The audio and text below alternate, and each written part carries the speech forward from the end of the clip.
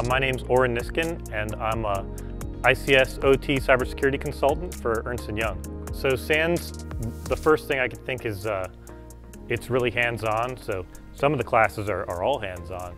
The one I'm in right now it has a great kit, and we're able to do all the things we talk about in class. We do them on actual programmable controllers.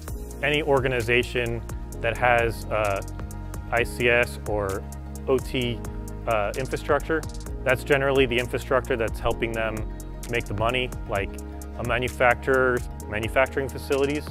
If they're not manufacturing product, they're not making money. Or a power plant, if they're not able to produce power, they're not able to make money. And defending that is really important for both the company and our country in general. Coming to SANS was like a rocket boost of knowledge. Like, it was 1 week, really intense, and at the end of it, I think I had enough skill to break out and actually do cyber more full time.